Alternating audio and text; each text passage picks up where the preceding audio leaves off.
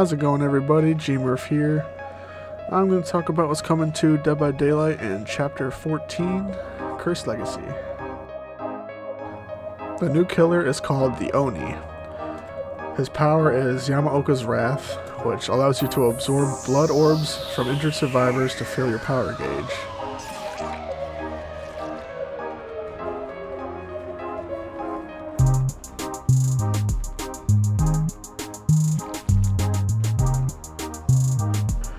Once it's full, you activate Blood Fury, which comes with two parts.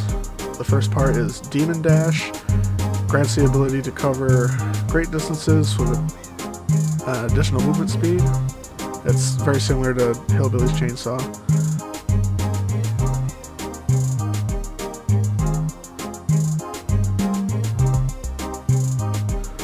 And the second part is Demon Strike.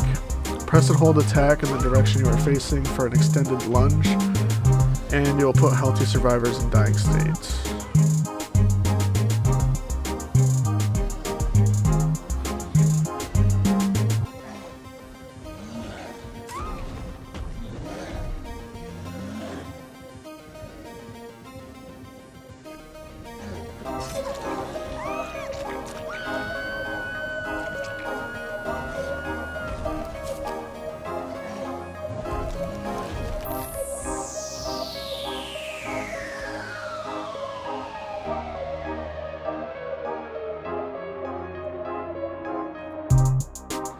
Okay, I'm going to go over the killer's perks. First one is Zanshin Tactics. The aura of all pallets and vault locations are revealed to you within 24 meters. After damaging a survivor, the perk becomes inactive for 40 seconds. Alright, the second perk is called Blood Echo. When hooking a survivor, all other injured survivors suffer the hemorrhage status effect until healed and are exhausted for 45 seconds. And the third perk is called Nemesis. When a survivor blinds or stuns you using a pallet or locker, they become your obsession.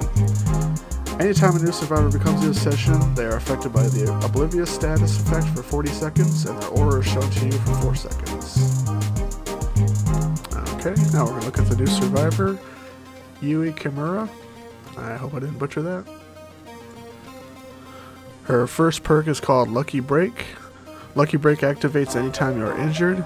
You won't leave blood trails for a total of 120 seconds. Lucky Break is permanently deactivated for the remainder of the trial once the total duration has elapsed. Alright, our second perk is called Any Means Necessary. Press and hold the active ability button for 3 seconds while standing beside a dropped pallet to reset it to its upright position. Any Means Necessary has a cooldown of 160 seconds. And her last perk is called Breakout. When within 6 meters of a carried survivor, you gain haste status effect, moving at 5% increased speed, and a carried survivor's wiggle speed is also increased by 20%. Thanks to everybody for watching. I just want to make this nice and short, so get this video out as quick as possible. Please like and subscribe if you like the video. Leave a like, and I will see you next time. Peace.